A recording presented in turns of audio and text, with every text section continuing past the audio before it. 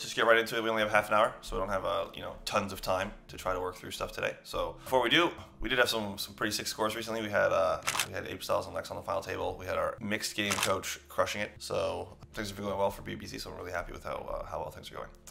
All right, so with that, let's get right into this small blind versus button single raise pot scenario. We're just going to run through a couple quick slides. It's not going to take very long at all. The reason is just to kind of give you a little bit of a primer in case you've never seen this type of work before. Yeah. So as far as why small blind versus button matters, the button versus small blind is a very important scenario. Button versus big blind is one of the ones that gets studied a lot.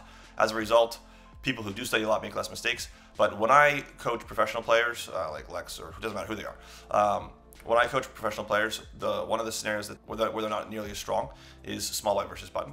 So it's a very important scenario that gets understudied, I think, by basically professionals. So late position heads up confrontations are essentially the most critical to our win rate. If you go into your database and you look for hands played, heads up versus multi-way pots, you'll see that you play more heads up pots than multi-way pots. That's if you play like above $50 API. And then if you look at which positions play the most, the big blind is by far the most important position. So which positions invest the most money? Big blind is the most important position, followed up by typically small blind and button. And they're usually very close together. Pre-flop and post-flop strategies here are often too weak. We already kind of went over that. This is one of the more understudied scenarios. And as a result, there's a lot of basically opportunity to do better than the metagame and pick up some extra EV. Okay, some important nuances for small blind pre-flop. I am going to go over this with charts, but I kind of want you to just have this kind of, for some of you, just have like this kind of written out for you so you can see it more clearly, and then I'll ramble on about it as we run through some pre-flop charts. So the most overfolded component of the small blind flat is the suited 8x and king x region when I'm doing coaching, and then after that the offsuit 10x. A lot of people know if the button opens they should flat. Like Jack 10 offsuit or Queen 10 offsuit, but they're not nearly as consistent about flatting the suited 8s or the suited King X. You should recognize that at deeper stacks, the range will basically widen, okay? And essentially what ends up happening at deeper stacks is suited 7x becomes a bigger part of the pre-flop flatting range for the small blind, and offsuit ace-x gets folded. So there's kind of like an in-out relationship there between suited 7x and offsuit 8x. I think a lot of people end up over-flatting medium strength pairs like 8s, and we just went over this. And yeah, as a general rule, just don't fold suited ace-x or pocket pairs. All right. So with that, you can look at that just for a quick second while I pull up an example of what I'm talking about. Okay. So this is a kind of standard button open. We'll briefly cover this, but this is going to be pretty brief because the focus is on small blind today. Offsuit 8x, suited 5x, offsuit ace-x, and suited Broadway. Okay. Now, small blind, this is at 60 bigs. Actually, I'm going to go to 50 here. At 50 bigs, small blind flat, suited 8s, suited 7s. Okay, these will come out as we get shorter. I'm going to show that. Ace-7 offsuit as a VPIP, ace-5, offsuit 10x. Okay, and now as we go to shorter stacks, let's go 30. Okay, so the suited 7x block gets destroyed. Suited 8x block stays in. Offsuit ace-x block is more resilient. We're still seeing these offsuit 10s here. And as we go to like 100, you'll see the offsuit ace-x come out. You'll see the offsuit 10x stay in. You'll see the suited 7x drop in.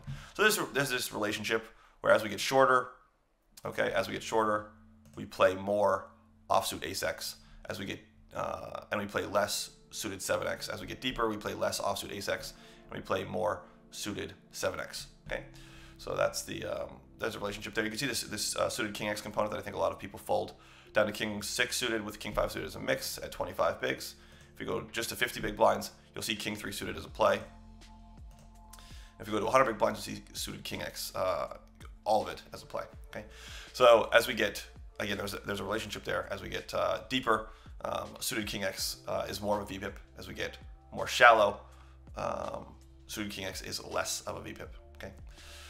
In both scenarios, pairs were played always. Okay, so at 100 big blinds, deuces plus, and ace-2 suited plus, and at 30 big blinds, deuces plus, ace-2 suited plus. Okay, now deuces is more of a 3-bet as we get shorter, but nonetheless, it's being VPIP'd the entire time. So if you're folding pairs here at all, if you're folding suited ace-x here at all, it's obviously a fairly significant mistake. Let's go ahead and we'll actually do a quick primer where we just jump into some reports here. I normally don't do this in 30-minute sessions, but I want to be, a little bit. I want to do it today, so we're gonna do it. All right, so we're gonna just switch this over to high cards here. So you can see that the small blind, this is at 30 bigs. We'll actually jump back to 50 just because I wanted to use that as a baseline. At 50 bigs, there's a somewhat noisy donk bet off the big blind. So you can see that the big blind, sorry, I misspoke, small blind. Off the small blind here, there's a somewhat noisy donk. By noisy donk, I mean there's an 11%, 10.8% overall kind of like macro strategy donk bet, and it kind of permeates through. You can see that there's a little bit of a donk bet on ace high boards, on king high boards, queen high boards, jack high boards. Now it does peak on jack and 10 high boards. Okay, so that's something to pay attention to. But you do have a somewhat noisy donk. You still have donk betting on 4 high boards. You still have donk betting on 5 high boards. So it's something to just kind of keep track of, especially if we're trying to play the small blind as aggressively as we can. Try to put in, make sure that we're investing enough money. Identifying where some of this donk betting is taking place is pretty important, right? So we see a lot of these 10 high paired boards. We see some jack high paired boards as well, right? 10-10 deuce, 10-10 3, with very heavy leads off the small blind at 50 bigs. We see jack high boards with pretty heavy leads off the small blind as well. We see some low end monotone, 10-4 deuce rainbow. Okay, these are still very heavy leads. I mean, we're still above 40%, so we definitely want to go through this. We see monotone boards here being led quite often. Okay. But we do have some specific board texture types now, right? We see lots of jack high paired, 10 high paired, jack high, low, jack low low, 10 low low, and then we see monotone textures that are coordinated pre-flop. We see some jack high monotone textures. We're not seeing quite so many at this kind of a lead frequency where we're still at basically 40% plus. We're still seeing lots of density in like the 10-5-4, 10 low low. Okay, so very quickly, just in terms of notation for you guys. When I say, so there's ace high flops, there's high card flops. High card flops will generally be like king, queen, jack 10. There's medium flops, which will generally be like 9, 8, 7, 6, maybe, yeah, roughly speaking. And then there's low flops, which would be like 5, 4, 3 deuce, roughly maybe 6, 5, 4, 3 deuce, maybe a little bit of overlap there. Okay, so when I say high, low, low flops, or when I say jack, low, low flops, I mean like jack 4 deuce here. This is like a jack, low, low flop. Okay, this is like a 10 low, low flop, right? It's a notation that's helpful for clustering boards together so that we can think about them in a more organized way, right? So this is like a 10 mid flop, or like, yeah, that's like basically the way that I would think about this as I'm thinking about 10 high boards. It's also coordinated. Okay, so that's something that's also important. Again, we've seen these somewhat coordinated low monotone board textures. We see ace queen jack here, but the basic idea here is to make sure that you invest enough money on, specifically because now we're starting to drop down to much lower lead frequencies. Make sure that you're investing enough money on 10 high boards, whether they're 10 high paired, 10 high connected, like that 10-9-8, 10 low low, jack low low. Make sure that you're donk betting enough. Make sure that you're putting in enough money. That's one of the critical details about these scenarios. Okay, and then we're just going to sort of skip over the button strategy. If we go back though, just so you can see it very quickly. You can see that we're using small bets fairly often with some medium bets as well. So it's like a pretty even split between bet small and bet large across most board textures. Some board textures that you might make a mistake on in a button small blind confrontation would be like ace king deuce. I think a lot of people bet range there. That's a pretty big mistake. It's supposed to be like check or bet huge. You can see there's a lot of mixing here and a decent amount of small betting. I do think that small betting is utilized by the metagame more than it's supposed to be in this scenario. So we're going to go ahead and look at the small blind versus a small bet because I think it's the most common answer, even if it is overutilized and less common. It should be less commonly deployed than it actually is. So I just want you guys to get a feel for how much we should be raising here. And you can just kind of aggregate these 3 numbers here to give you an idea of what you should be doing. And it gives you just under, I think, like a 14% check raise, which is not crazy, but it's not never. You can see that across most board textures, you're using a fairly similar strategy with regards to check raise. You can see that your fold percentage is also fairly consistent against this 1/3 bet size. Okay, so like there's nothing crazy in terms of like folding all the time, right? So you're going to be defending like somewhat comparable to like a mathematical minimum or an MDF across most board textures, like most flop types, right? There's no one flop type where you fold way more than an MDF. for people that are curious what the MDF would be in this situation, it would be 75%. You'd be folding 25, right? Versus a 1/3 bet. It's always going to work that way. We have plenty of content, free and paid, that you can consult if you don't know how to do that. But I just kind of want to move on a little bit and get into some hands before I spend the whole hour looking at spreadsheets, which is never good for students. They can only take so much. All right, and let's jump into the trainer here. I may have to modify just a couple things as I do this, but yeah, I want to go back here before the check. And let's just make sure that we're doing it this way, and we should be good to go. All right, guys, you're up. Is anybody going to donk bet this scenario, or are you guys going to check? What's the plan?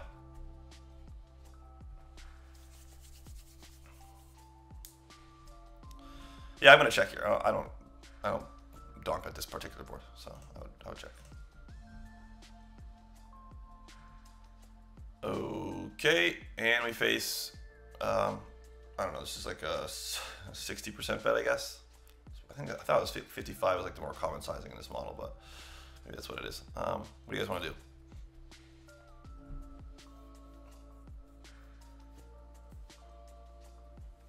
You are up. What would you like to do versus this bet size?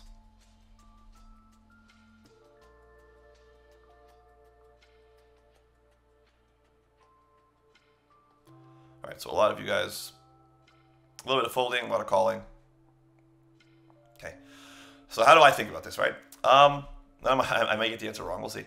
But the first thing is, on low card boards like this that have very little interaction, what you're going to see is a high card oriented defending strategy, where the defending strategy is very dense ace high hands, and then king high hands, and then queen high hands, and then jack high hands. So when you're organizing how to play this board, you play high cards first, okay? The second thing you want to do is you're going to have to recognize that you're going to be folding some backdoor flush draw type hands, but probably not the 3 to a straight, 3 to a flush ones. So like 10-9, for example, suited, 10-9 of hearts or 10-9 of diamonds, probably quite playable. It is a bigger bet, so you're going to have to fold more. I don't think this hand's going to fold, so I'd play this hand, but it may mix a little bit to fold, but I would expect this hand to for the most part, play. Again, it is a big bet. It is somewhat annoying, but oh well. So again, it is a big bet. It's somewhat annoying. Oh well. I mean, that's like the best I can give you as far as explanations here. As we look at how the defending strategy is constructed, we'd expect to see a pretty heavy high card orientation. So what do I mean by that? Well, I mean, ace high first, right? You see a lot of these ace highs are quite playable. But if you look within the king high block, king queen offsuit is playable, but king 9 offsuit is not playable. Again, just kind of high card orientation. King jack is a mix with no backdoor flush draw. King 10 with a backdoor flush draw is pure play. King 9 with a backdoor flush draw is pure play. Okay, 10-9, I mentioned this hand specifically. 10-9 with a backdoor flush draw is pure play. Okay, you can see that the jack 10 of clubs here is actually still a mix, which is pretty gross. Queen 10 of clubs here is pure fold. Well, getting close to pure fold, right? I would pure fold queen 10 of clubs in this example. I probably would have folded jack 10 as well, to be honest with you, if I had clubs. Okay, and we can keep going. You guys are up. Where's the 1/4 speed button? Go watch an ape style session. Go watch an ape style session, and you'll get the 25% speed option. He talks much more slowly than I do. Yeah, I'm gonna be checking here. When I look to lead the turn, I'm looking for something that's essentially dynamic, right? So when the button bets and I call, essentially I'm acknowledging that I'm in some way behind the button's range, right? I have a more bluff catching dense range, a more medium strength range. Doesn't mean I can't have any traps, but most of my range when I just check call the flop is a medium strength bluff catching range, and this player's range is constructed in a way that's at least slightly more polarized, where they have the very strongest hands. Maybe I have less of the very strongest hands, and they have air, right? That's the way betting ranges typically work. And so they have a more polar range. I have a more condensed medium strength range. I'm calling down. They are betting, right? And this relationship will hold. Okay, so this range construction will hold under the vast majority of scenarios. It will break down on turns where that just changes, right? Where I end up pulling out front in terms of my range, right? Where I come out way ahead, and I have now the top, and this player is now more of the middle. If the turn if the turn shifts the way these two ranges look when they compare to one another, then I'll start leading. if they don't do that, for the most part, I won't stop bleeding. There are going to be some rare exceptions to that, but for the most part, that's going to be how it works. I don't really perceive this turn to be like that. This would be more meaningful, for example, if I was maybe in the big blind, where I would be check calling maybe slightly more hands around the 7. But in this scenario, I don't think the small blind's got a range that interacts with the 7 at all, so I would just continue to check. You guys are up. What do you guys want to do? I think this one's a little bit easier, right? I think we're going to fold. But I just want to show you the turn really quickly from the perspective of the small blind here. We don't lead anything. And I just want to, okay, go over here. So we see that there's some leading on an 8. I think that's a fairly interesting card. But I think that what's somewhat counterintuitive about the 8 here is that when the 8 pairs, I think what ends up happening is ace high becomes a very significant and important contributor to the equity on the turn, because the board's 8-8-8 deuce, right? So that means that the ace high is like the most important. It becomes extremely important, extremely relevant.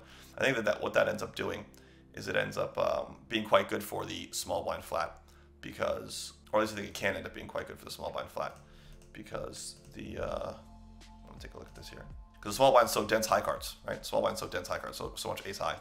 And on a relative basis here, I think the equities are still going to run pretty close together here. Yeah, so the button still has the strongest hands here. But the small blind can lead to a very small size, probably for the most part, because of all the density around this like 50 to 60, 60 to 70, 70 to 80% equity category. So this is always going to be a small lead. I mean, like this is pretty interesting. This mid-sized lead here, I wouldn't use this at all, to be honest with you. But I guess it's coming from this part of the region here. But yeah, pretty interesting to see the heavy lead on the 8 there. And we fold here, right? And it's not super interesting. It's pretty easy. Okay, guys, you're up. What do you want to do? Yeah, I'm going to check. Wouldn't be surprised if there's some leading, but I'm checking for sure. So this is a very small amount, but I'm checking. All right, you guys are up again. I'm probably going to call. I think if I do want to raise, probably not going to raise this way. I think there are maybe slightly better rates. First of all, if I wanted to use just like the lowest ace X, I'd use ace 7 first. If I didn't want to use ace 6, for example, with a gut shot. And yeah, so like this hand may have like a modest raise percentage, but I'm going to mostly just call here. Ooh, I didn't really touch on folding. I don't know if I would have folded there. I mean, like it's going to be this bet size that's the kind of the ingredient that's driving this hand towards 0, as well as how far down this ace X component is, but. Yeah, so ace 8 folds the most. Yeah, they're all mixes against this bet size. If we go to the smaller bet size, I kind of overlooked the bet size, to be honest with you. If we go to the smaller bet size, I'm used to this smaller bet size, just like when I'm playing a lot. The smaller bet size, these are all pure plays, okay? And then versus the 55% size, we're starting to see some indifference from some of this ace X block, which makes sense. I'm just not saying it's illogical or anything. Obviously, it's logical. It's a solver. But yeah, like if I thought about it more, I think I could have gotten this. And yeah, I mean, like the 2-bet's a little bit noisy by suit. So if you just look at this, it's a little bit noisy by suit here. I mean, surely we see this the 7 of spades bias here, not the ace of spades bias, but we see a 7 of spades bias with a 7 at least. But we still see quite a meaningful amount of check raise without the spade. Ace 8, there's no check raise. Ace 9, there's a little bit with the 9 of spades here. Sorry, rather with the ace of spades. I apologize. Ace of spades here. But we're still seeing a little bit of noise from some of these one heart combos, it looks like. 10 of spades here. Oh my god, I can't speak. Ace of spades here. 10 of spades over here. Alright. But yeah, this hand was indifferent on the flop. I don't think this is going to change anything. We're going to check. And you guys are up. What do you want to do? Yeah, I think we just fold now, right? Pretty easy. So as far as heuristics go, that I think a lot of people, that can be very helpful for thinking about no limit hold'em. I'm not going to find it, but we do have a graphic that might be helpful. But it's helpful to just think about your range like a pyramid, right? It's helpful to just think about your range like a pyramid. And essentially, like when, as you face bets, you go higher and higher and higher up the pyramid. And as you go higher and higher and higher up the pyramid, the range gets more and more narrow, okay? So we're facing a bet, the range is going to get more narrow. The reason that's a helpful heuristic is because we found out that this hand was worth 0 on the flop, right? It was mixing to fold, so this hand was indifferent, worth 0 on the flop. So this card did not improve this hand. And as we move kind of up the pyramid of our range, facing another bet, it becomes pretty trivial to be like, okay, what hand was pretty close on the flop, oftentimes if those hands don't improve, they become pure folds on the turn, right? For facing further aggression. So not all the time, but fairly common, right? So it's a helpful heuristic for moving through your range. Okay, ace 4-4 rainbow. This is not going to be one of the boards that I'm going to be leading, so we're going to check again. Okay, guys, you're up. What do you want to do? Okay, so this is tough, to be honest with you. This is usually the type of like the equity profile that's going to be quite challenging. It's a smaller bet, so we saw that across basically all flops we're going to be using around across all high card flops at least. We're using around an MDF fold, which would be here around 25%, so it's going to be higher than that, but not meaningfully higher. So now this board texture I think is actually quite bad for VPIP from the small blind, so I expect it to be maybe a little bit even more elevated than that. So maybe like 32, 35, something like that, 34, maybe. So I'm folding like a third of my range, which is pretty meaningful. The first hands I'm going to play here obviously are pairs. Well, ace-X, I guess. Ace-X, then pairs, then king-high, then queen-high, right? So having jack-high kind of sucks. Having a backdoor flush draw, like if I had jack-10 of clubs, obviously a pretty trivial fold, right? Having the backdoor flush draw makes it harder. This hand may end up being a fold here. It may not end up being a fold here. I think this is a tough spot for me. I might mix this hand if I was playing this spot because it's a pain in the ass. I expect to hand like 10-8 of hearts to pure fold. I expect to hand like 10-9 of hearts to pure fold. So 10-9 of hearts is, yeah, I mean, like I expect that hand to pure fold. This one does have a backdoor straight draw, so it's harder. Some people mentioned 2-betting here. I think that's reasonable. This probably duplicates the top of my flatting range as well. Like I don't necessarily think I'm flatting ace-jack much, but I think I have quite a bit of like ace-10. So maybe like 10-9 is a good hand to 2-bet. But I don't think jack-10 is a bad hand to 2-bet. So I think this is like a reasonable option. I think this is a reasonable option. I think this is a reasonable option. So this sucks. Okay, so it turns out we can't fold. 2-bet's quite good. And let's go ahead and take a look at some of the hands that around this hand that I thought would be folded, like 10-8 with a backdoor flush draw. Okay, so there's 10-8 with a backdoor flush draw, mostly, you know, very heavily folded. There's 10-9 with a backdoor flush draw, very heavily folded, right? 72% for 10-9 of spades there. So it's, I mean, it's mixed to fold. It's not like it's pure fold or anything. But that kind of speaks to why I thought this situation was difficult, right? Like I knew going in that 10-8 was going to be a fold, right? I was fairly confident that 10-9 was going to be a pretty heavily folded combo as well. And that means that jack-10 is like kind of a pain in the ass. So jack-10 had the also has the backdoor straight draw component. It's also higher up, which makes it a stronger VPIP. You can see jack-10 of clubs there still mixing, which is pretty sick. Queen-9 here with the backdoor flush draw. So you know, jack-10 is obviously very, very close, has a close relationship with like 10-9, Queen-9, right? Like it's right around there, and these hands are all mixed to fold, and I expected those hands to mix to fold, right? Now, in contrast, you can see, again, on a board like this, one of the heuristics I use for organizing this information is, and one of the things I said was that we're going to use still like kind of a high card defending strategy. I said we're going to play our king-high hands first. So you can see like king-9 offsuit, okay? King-9 offsuit is better than 10-9 suited, right? Like king-9 offsuit is very close to pure play, whereas 10-9 with the backdoor flush draw is not, right?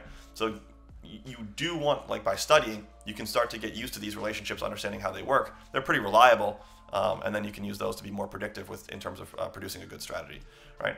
All right, we keep going. You guys are up. What do you guys want to do?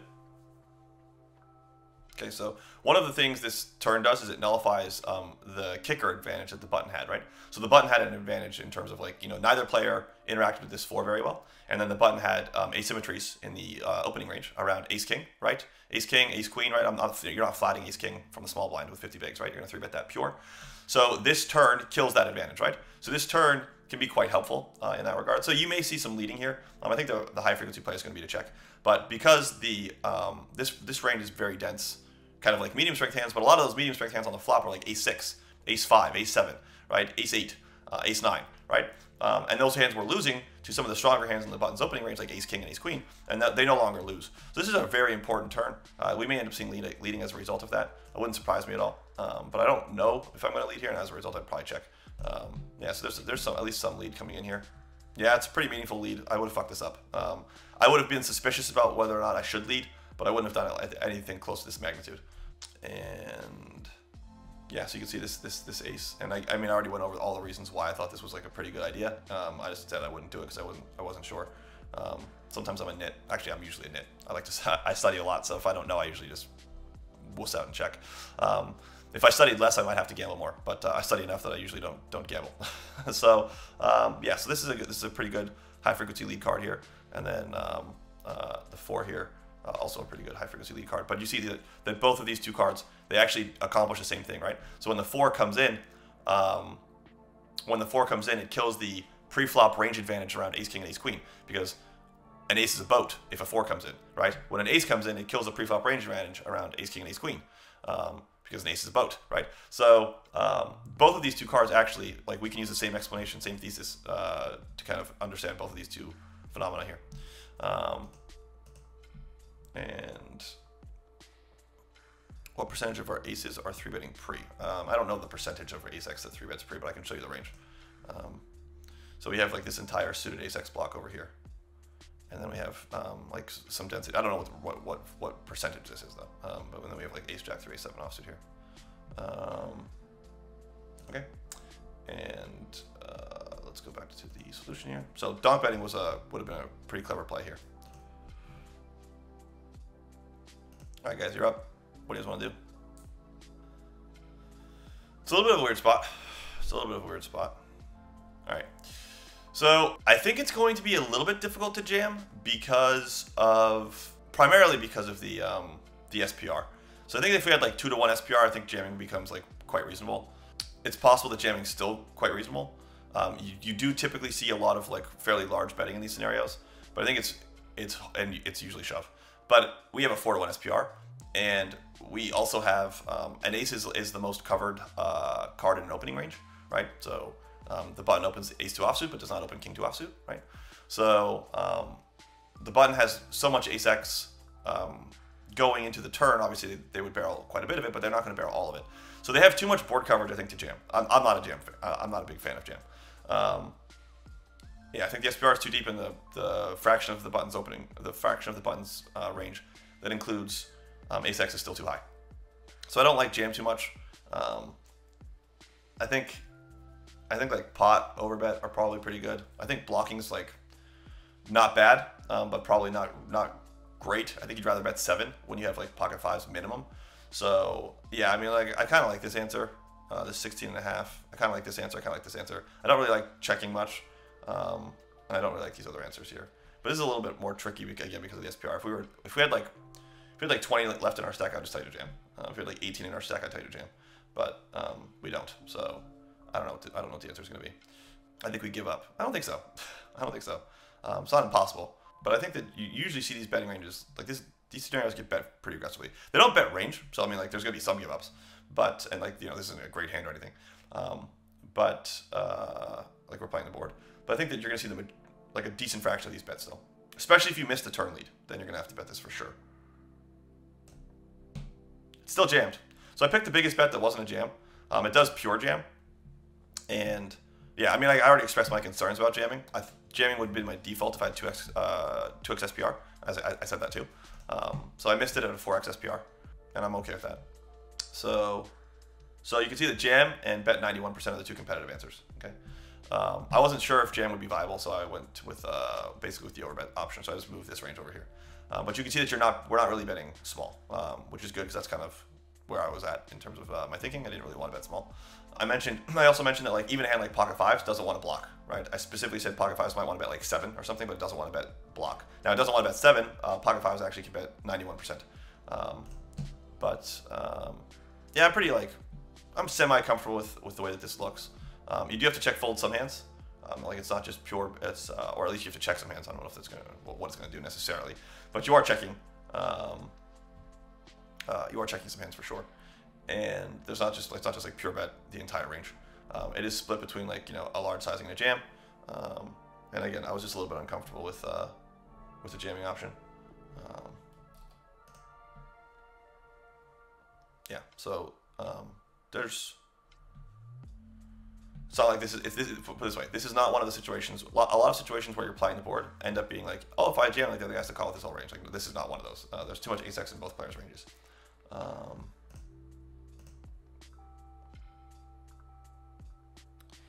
So the button's got a 5% ace-x ratio here going into the river. I don't think it's unreasonable for me to think that maybe we should evaluate other sizings, although jamming ends up being quite good. All right. So hopefully this was helpful for you guys and you got some value out of it and enjoyed it. We are running straight into the 7 a.m. session, the BBZ seminar that's running already. So we're gonna wrap this up here.